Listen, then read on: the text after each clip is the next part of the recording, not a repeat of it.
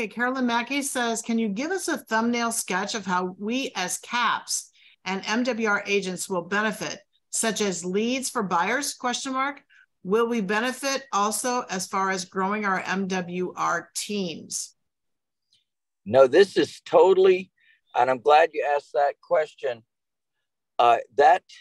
Carolyn, this is for leads for buyers. So what they're going to do is funnel people to us that are in the MWR system that are also going through credit restoration, that raise their hand and say they are interested in the, they're calling it keys to homeownership. It's and powered by us.